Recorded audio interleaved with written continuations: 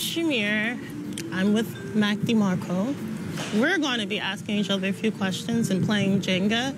Mac DeMarco here, about to play Jenga with Shamir. Beautiful day, rooftop. Hey, feeling okay? Those was lyrics. Oh. Okay.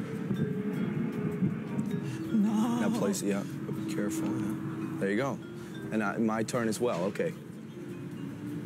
Boom. How were you when you had your first cigarette?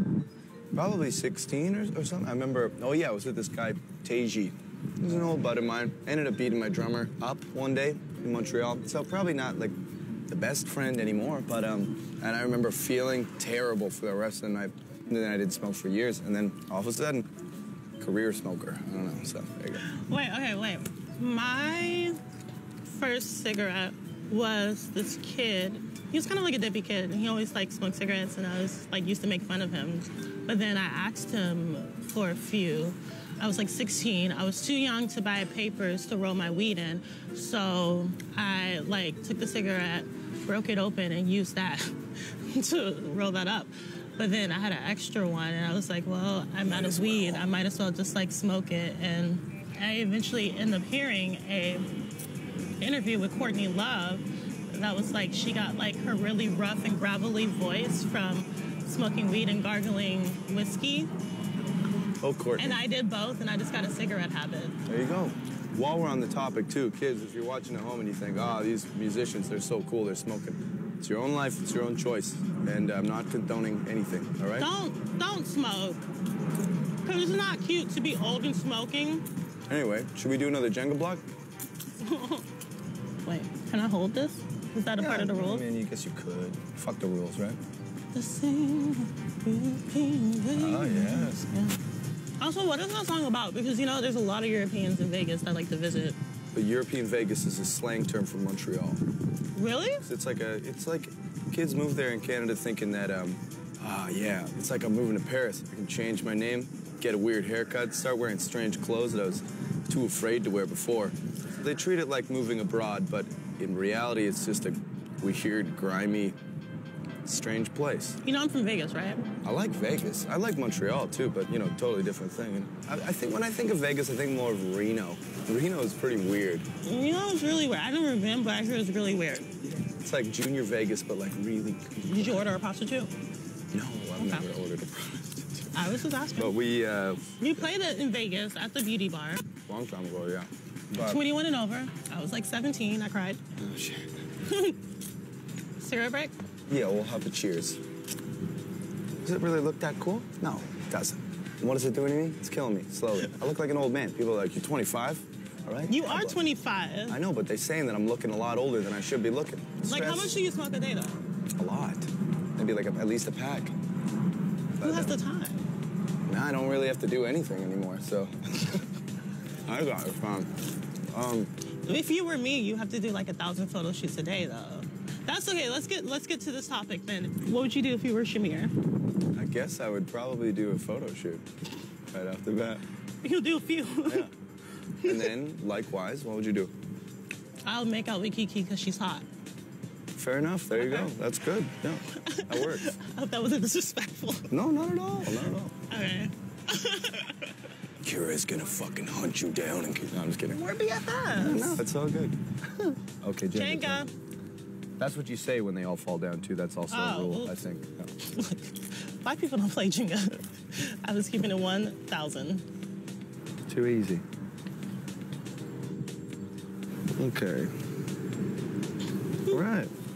You could begin with this one, Shamir. Pet peeves. Mr. DeMarco, what are your pet peeves?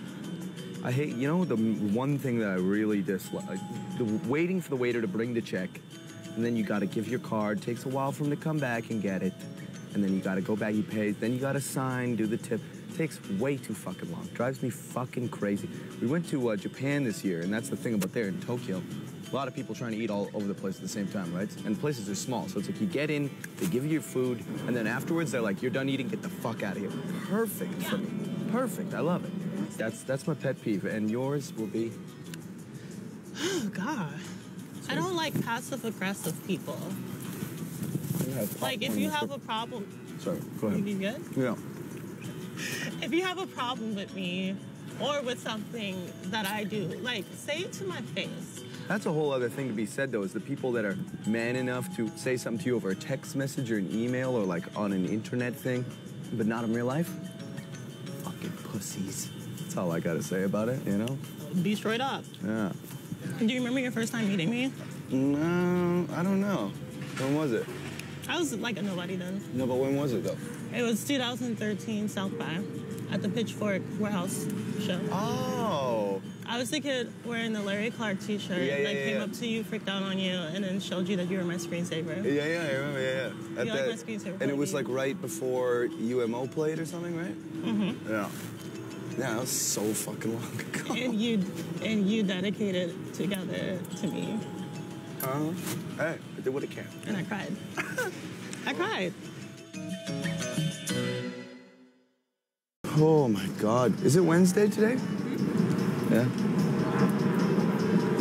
Okay.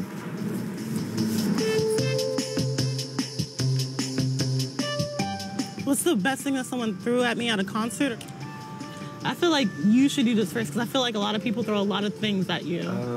What was funny was in London, we played this festival called Field Day, and Andy was doing some kind of like sexy guy solo shirt off, like, yeah, like I'm a rock star.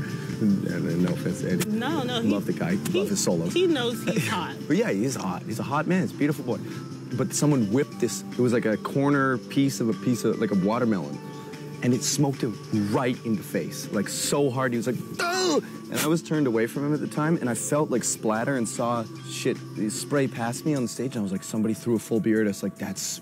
The guy got angry and turned around. Then I looked at him and he had like watermelon seeds all over his face. And he was like crying because it was in his eyes. And he's like, fuck. And I was like, but he handled it quite well. Didn't get injured really. And I don't know if you remember at South by when you crowd surfed and you were like, who grabbed my crotch? Was that you? Maybe. That happens sometimes now too, a lot. But I just want to say sorry. No, it's okay. I don't apologize. I don't mind. I think the weirdest thing that someone's thrown to me on stage, this lady gave me her beads in London. Like Mardi Gras beads? They were like really, I have them in my bag. I get a lot of shit actually, and I keep them with me as like little tokens. So whoever in London, you know who you are. That's nice. Nice gift there. Oh, Jenga time. Oh, God. It's coming right down to the fucking final minutes of this Jenga game here now. Watch out. Yeah, I am. There we go. Making Jenga my bitch. Let's see. Oh, yeah. Okay, here we go. Okay, so my debut album is called Ratchet. Do you know what ratchet means? I have a friend in Montreal that tried to explain it to me once. It's kind of, it means like cool, right? Like, that's, oh. Like, no. No? It's a descriptive word. Like, it's a descriptive word. But what does it mean then? It varies. Like, it all started from this YouTube song called She Ratchet. It's definitely in a more negative light. Oh, okay. But also... Well, I guess it kind of sounds like rat shit, right? I guess so. Yeah, I don't know. But also, it's like a play off the actual word wretched. Oh, wretched. Yeah. Okay. You know, wretched is bad. Oh, so I had the completely opposite definition of it. But also, we're reclaiming it. Okay. It's almost like tacky, ghetto, whatever, but also like we use it as a middle ground between of like ghetto and alternative. Okay. So like we're those kids that like drive down the street blasting Mac DeMarco, but also like fucking 2 Chainz. Jenga. How do you feel about Fifi Dobson? Holy shit, you know about Fifi Dobson? Holy shit, I'm obsessed with Fifi Dobson. I thought it was like pretty much just Canadians knew about her. Did you get a lot of... Pretty much, yes, but I also like love Canadian music. There you go. Tegan and Sarah. I just got a Tegan and Sarah tattoo. Oh, no way. Those are a girl that used to play in my band. She has a band called The Courtneys now. Yeah, The Courtneys, yeah, that's her... Yeah, Jen is cousins with them, yeah, so we used to go to their shows when they'd come to Vancouver. Wait, I saw a video, because obviously I'm obsessed with you, I stalked you. Okay. I saw a video of one of the Courtneys playing drums for you, know? Yeah, she used to be in my band and make a videotape a long time ago. That's so cute. Old Jennifer, God bless her. Shout out to the Courtneys. Here's the thing about Montreal, though. I just came from Montreal. Mm-hmm. They give artists all the alcohol. Yeah. I had like 3 full glasses of vodka before the show, and they threw like 3 more on stage during the show. And I played an extra song at the end of the set that I don't remember playing. Hey, Good vibes, though.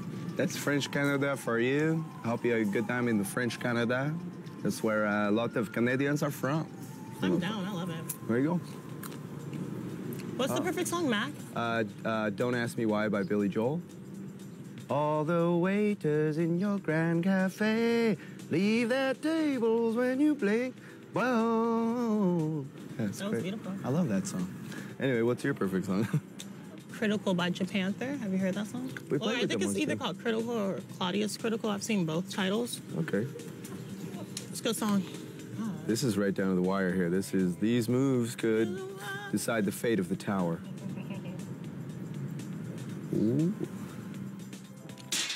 Jenga. Hey, it's the nature of the game. That's how I it knew it was goes. gonna be me. Are we done with this? Can we just fuck Peace. that shit? I would love to know your fucking secret talent. I'm good at Star Wars trivia, I guess. Yeah. I've been watching the movies a lot because I loved that when I was a kid. I still love it, but now I'm watching it again. So you better believe that the knowledge is fresh in my mind's eye. You know? Yeah. Well, actually, try me. Try a question. Let's see. I don't. Well, just any basic question. What's Anakin Skywalker's birthday? See, I don't know that. See, I don't like. I don't know what to ask. See, okay, okay, fair enough. Not a talent at all. What's your Is there secret? incest involved in Star Wars? Incest? Yeah. I don't think so. Oh, I thought I read. See, I don't know any.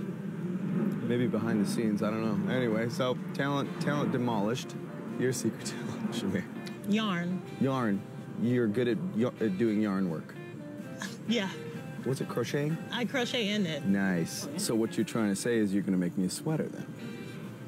I can't do sleeves. I can make you a bomb-ass sweater vest, though. That sounds good to me, yeah, sure. Okay. I can do that. Okay.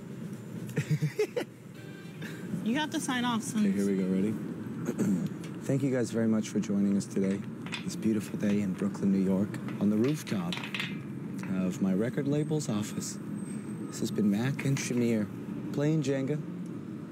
I may have won, but does it really matter? I don't think so. Have a great day, and God bless. All the waiters in your grand cafe leave their tables when you blink.